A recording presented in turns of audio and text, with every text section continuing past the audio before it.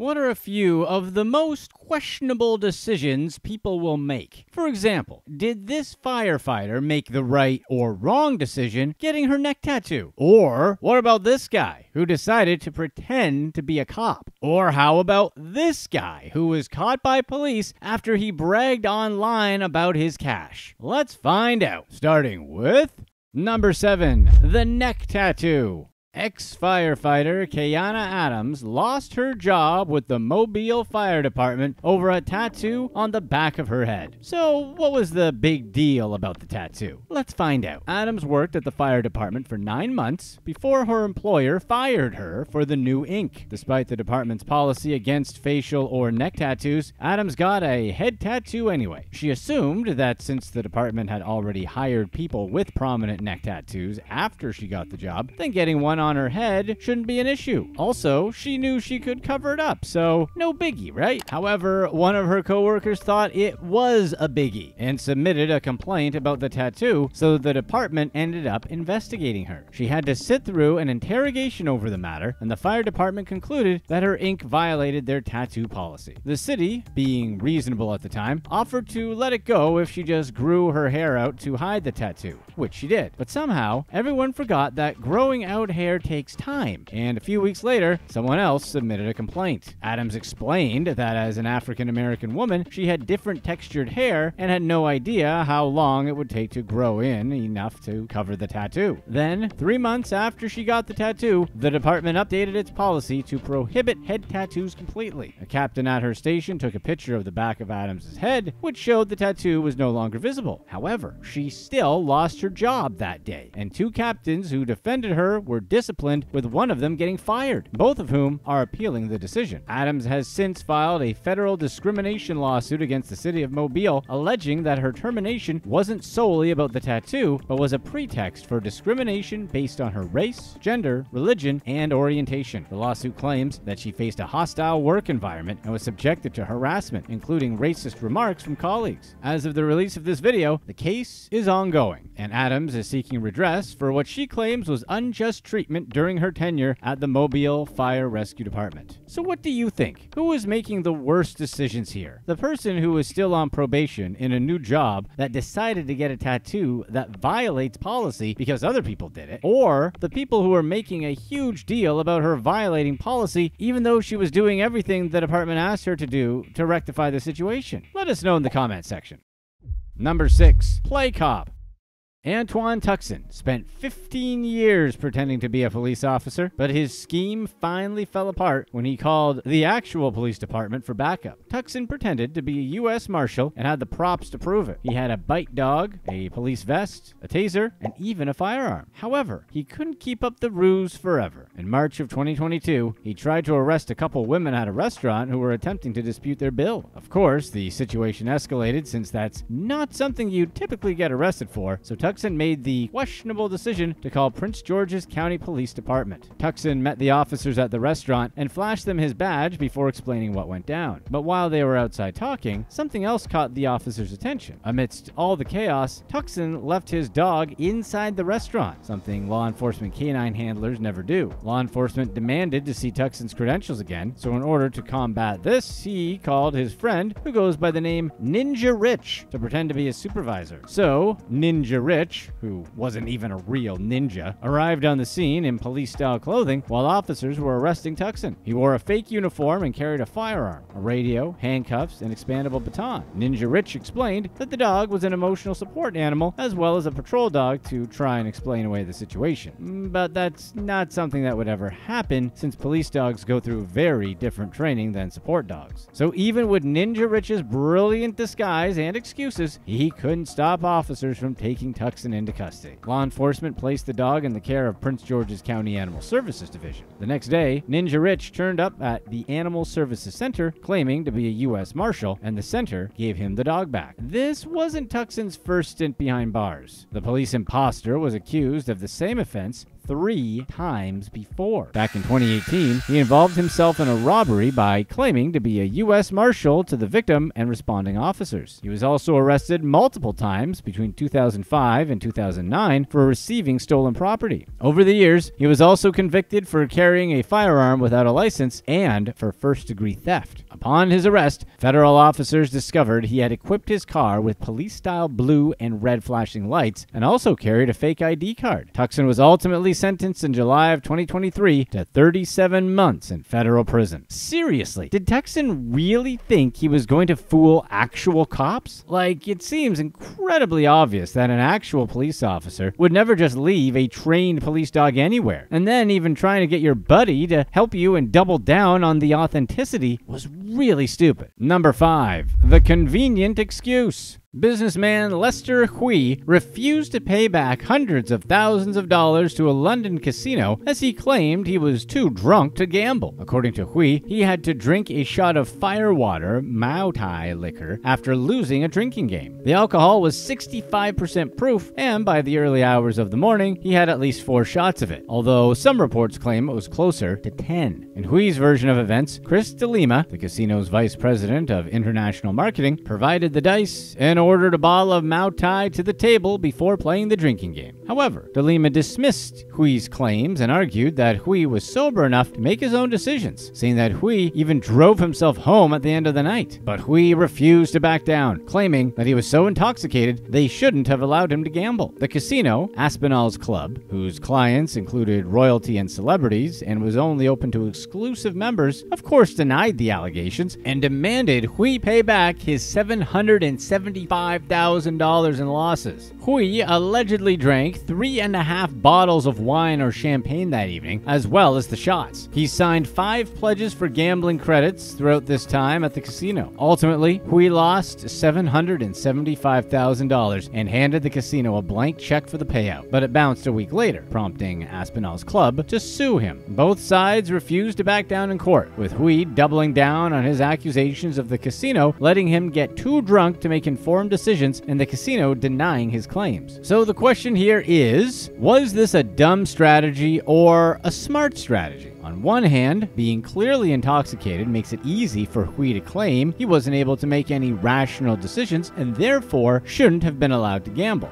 On the other hand, the casino is likely well prepared for people claiming that they were way too drunk to gamble to get out of paying debts, and there would be plenty of video evidence to show exactly how intoxicated he was. Ultimately, the court ruled against Hui, finding that his claim of being too intoxicated to be responsible for his gambling decisions was unconvincing, which is pretty much what we would have guessed. Number 4. The conniving clerk. A security camera captured a gas station clerk, Meet Patel, stealing a $1 million lottery ticket from an unsuspecting customer. The unnamed customer, who was apparently very lucky, bought 2 scratch-off tickets that day, one worth $40 and the other worth $1 million. After scratching off the barcode, the customer asked Patel to check and see if the tickets were winners. Store video showed Patel lying that the $1 million had nothing on it. He then took the ticket and placed it in the trash until the customer left the store. Then he took it and put it in his pocket, real smooth-like. The store footage then showed him celebrating winning the $1 million. However, for earnings higher than $200,000, winners had to collect their winnings at the Tennessee Lottery's Nashville headquarters. So when Patel tried to claim the prize, employees were suspicious and refused to give him the ticket. Upon further investigation, they discovered that he had stolen it from the rightful winner. So the organization tracked down the unknowing customer to tell him he had won $1 million. Patel was arrested for theft and held on a $100,000 bond. Number 3. Credible threats.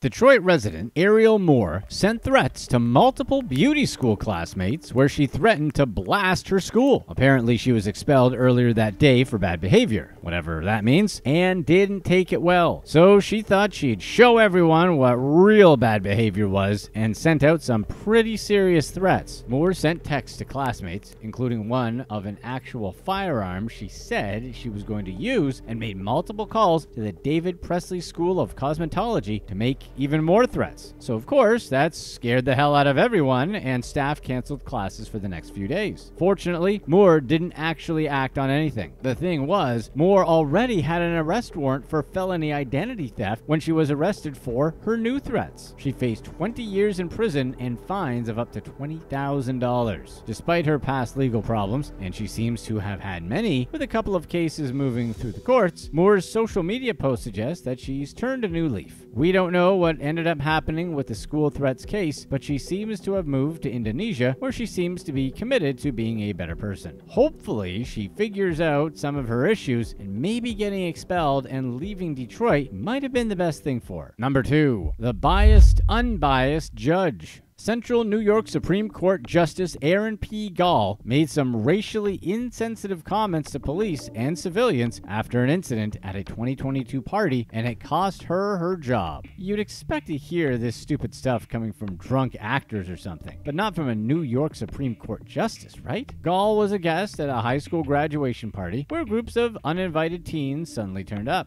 Fights broke out, and her husband and son were involved in them. The police were called to break it up, and Gall spoke to the police officers when they arrived on the scene. During the 80-minute interaction, the judge said a group of 4 black teens didn't look smart and that they were definitely not going to business school. Unfortunately for Gall, the cop's body cam caught her entire rant. The New York State Commission on Judicial Conduct ruled that she demonstrated racial bias. Gall disagreed and argued that, despite her comments, she should stay at her post because she didn't actually have a racial bias. But she also repeatedly invoked her position as a judge when she was talking to the police and said she would always side with them, which shows more bias, right? She was apparently trying to get the police to arrest whomever she felt needed to be arrested and tried to use her position to influence their decisions. However, the commission made her watch back the body cam footage, and she desperately hung on to any details that would get her out of trouble. She said she never referred specifically to the black males and testified that she wasn't racist and didn't see color. She also acknowledged that she shouldn't have brought up her status as a judge, but added that everyone there already knew who she was anyway, which also doesn't make sense because if everyone knew who she was, then why would she need to keep talking about it? Really,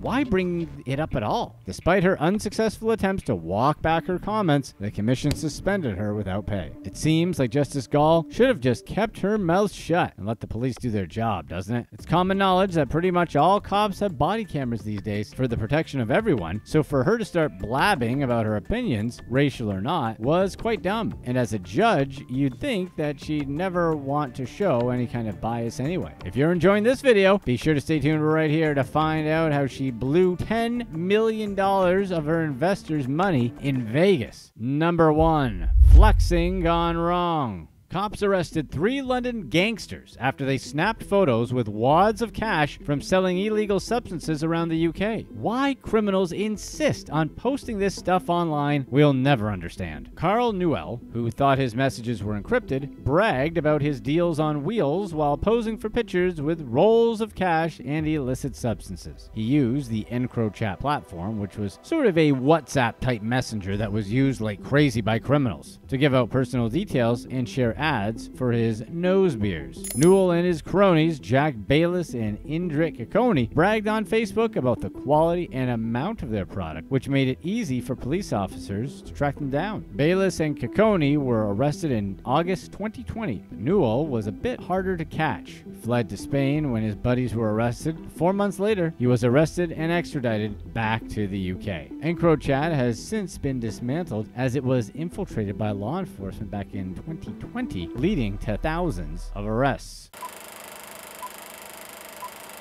It's August of 2022, and Sarah Jacqueline King is celebrating her birthday with her husband, her golden doodle, and a few friends. And she's having a splendid time. Her apartment is in a suite at the Wynn Las Vegas, and it's a picture of luxury. There's caviar, cupcakes, frosted with Dior's logo, and even a cake shaped like a Chanel handbag. One of her friends, present at the house, a woman named Amal Obeid Schmid, wishes Sarah a happy birthday, and both women look like perfect best friends. But that that was last year, and things have now changed. For one, Amal Obeid-Schmid no longer thinks the world of Sarah. In fact, she now hates Sarah. And that hate is connected to who Sarah Jacqueline King is and how she scammed her way to a celebrity lifestyle in Vegas, spending $10 million of other people's money. Before meeting Sarah King, Amal Obeid-Schmid lived a relatively calm life as a trauma surgeon in California. One day, she and her husband met Sarah and her husband at the Wynn Hotel in Vegas. Before long, the couple started building an amazing friendship. Soon, Amal and her husband began to host the Kings at their homes in the Los Angeles suburbs. Sarah and her husband also reciprocated and hosted Amal and her husband at a house party in Vegas. However, Sarah's house wasn't some quiet and boring apartment on the corner of the street. It was a huge villa. Amal and her husband were in awe of Sarah's extravagance. After a while, Sarah convinced Amal and her husband to invest in her business, King Family Lending. The business was supposed to provide funds to third-party lenders for wealthy clients. Amal completely bought into the idea, so she and her husband invested their entire life savings. Perhaps the reason why Sarah was so good at selling the idea of a phantom lending business is that it wasn't the first time she'd done it. Sarah King had already successfully scammed LDR International Limited, a British Islands firm, into loaning her money for this fake company too. LDR International started extending business loans to the King Family Lending in January 2022. Under the deal they made, King Family Lending was supposed to use the funds for loans for third-party borrowers. In the 10 months that followed, LDR International gave King Family Lending about 97 loans, which totaled over $10 million.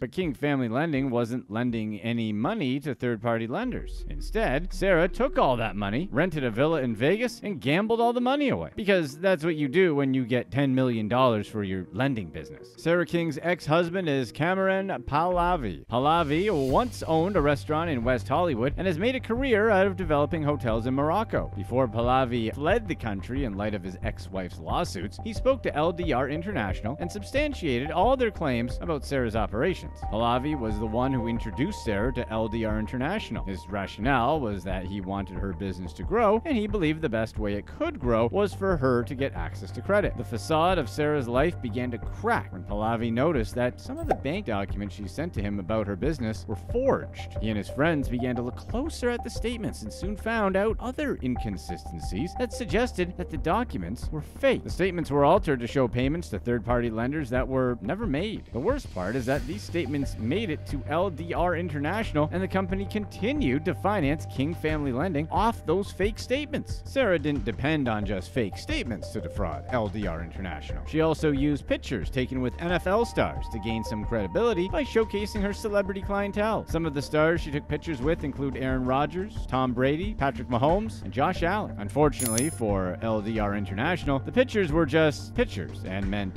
nothing. LDR International continued to approve loans for King Family Lending, and Sarah continued to spend those loans. Eventually, she'd spent almost all the money, so she had no choice but to go back to the company and ask for another tranche of loans. When she made these requests for extra cash, she would forge documents about the third-party borrowers the money was supposedly going to. Sarah also lied about the personalities the loans were going to: NFL, NBA, and MLB players, among other very wealthy people. She once said she was giving a loan to a superstar hairstylist for the Kardashians. In the process of perpetrating her fraud, Sarah told LDR International that she'd gotten about $6 million in loan repayments, but had used those funds for other loans. But there were no loans. There were no loan repayments. Amal and her husband first met Sarah at the Wynn in Vegas. When they met Sarah, she was dressed in very expensive designers like Dior and Chanel. She gave off an aura of wealth, and Amal was immediately blown away. The couple got talking, and Sarah began to reel them in with interesting tales. She talked about her previous job as a lawyer. She told Amal that she'd litigated for many years and had put a lot of bad people behind bars. But lawyering was too stressful, so she switched to owning her own lending business.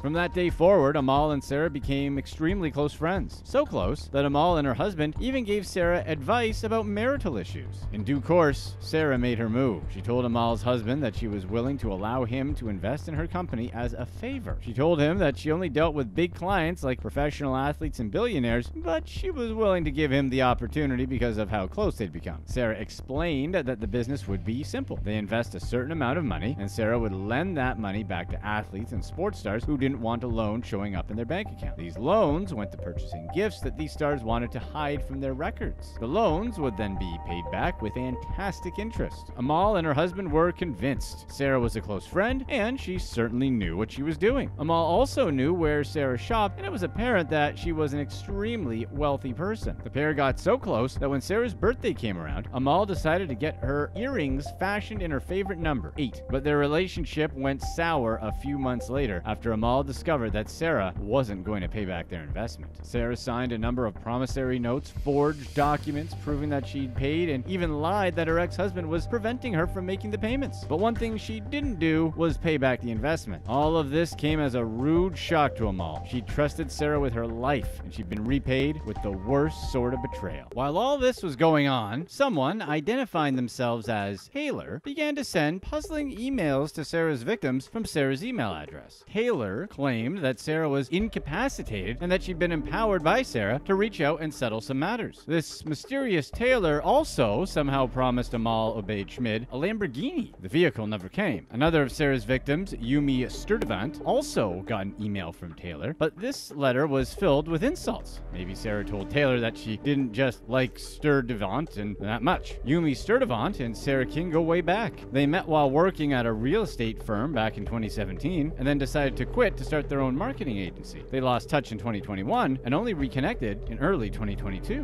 When they reconnected, Sarah immediately offered Yumi an investment opportunity. Sarah explained that by just investing $10,000, she would be able to double the money in 3 days. It was too good to be true. Yumi didn't want to send the money at first, but she eventually fell for Sarah's lies and sent the money. She never got it back. After Yumi wired the money to Sarah, Sarah started posting pictures she had with Yumi on Instagram. The pictures were a way to continue to emotionally blackmail Yumi, and it showed just how heartless Sarah was willing to be. Another of Sarah's victims is George Poulos. George loaned Sarah around $125,000, and the cash was never repaid. George loaned Sarah the money for interest in a yacht. However, that never materialized. In the process of getting his funds back from Sarah, George realized that he wasn't the only victim. He also learned that Sarah had used the boat she promised him as collateral for several other loans that she didn't even actually own the boat. George did carry out his investigations before loaning Sarah any money. He'd visited her home to see the collateral she'd put up for the loan, and at the time, they all seemed legit. The last George heard from Sarah King, she was willing to settle. However, that settlement never materialized. Another victim of Sarah's fraudulent business was the founder of a California makeup line. Mana Kadar, the founder of Mana Kadar Cosmetics, is now alleging that King persuaded her to part with $62,000. Apparently, Sarah used her position as a lawyer to gain Miss Kadar's confidence and then convinced her to invest cash into King family lending through loans. To make the offer extra juicy, Sarah first put up her engagement ring as collateral, then claimed she needed it back, so she offered an Audemars Piguet watch instead. Of course, it turned out that the watch was fake. Sarah King's exploits in the world of multi-dimensional fraud only got popular in 2022, but that doesn't mean she hadn't been playing the game long before then.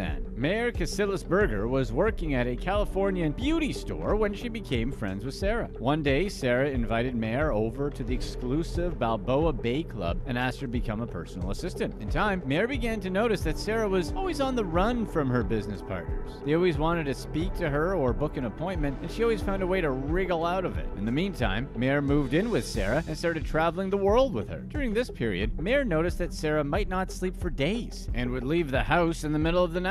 She also shut her phone off fairly regularly and went no contact for days. This was very puzzling behavior to Mayor. However, the puzzle was solved when Sarah scammed her as well. In November 2021, Sarah took $5,000 from Mayor during a work trip to Vegas, abandoned her at a casino hotel, and then ghosted her. Apart from collecting $5,000, Sarah also used Mayor's credit card to purchase first-class tickets to Hawaii. As expected, Sarah never repaid the money for the tickets. Despite constantly being on the run from multiple creditors, Sarah still managed to live a life of absolute luxury. Mayor frequently accompanied Sarah to expansive garages where the most luxurious cars were parked. Sarah claimed that these vehicles, some of which included Bentleys and Rolls Royces, belonged to her. She also went on shopping sprees at designer stores and took weekly chartered flights to a private airport in Las Vegas where she claimed to have high-level business meetings. Most of the payments for these expenses were made in cash, and Mayor, her assistant, was tasked tasked with not only basic assistant work, but also with picking bags of cash up from the bank. But Sarah wasn't just interested in money. She also sought status in her quest for wealth. That's why she got herself into the Gen Next Foundation, a conservative-leaning Newport Beach-based nonprofit. However, members of the foundation saw right through her act. They quickly realized that although Sarah looked like she had a lot of money, she behaved in a way that suggested that she was just nouveau rich.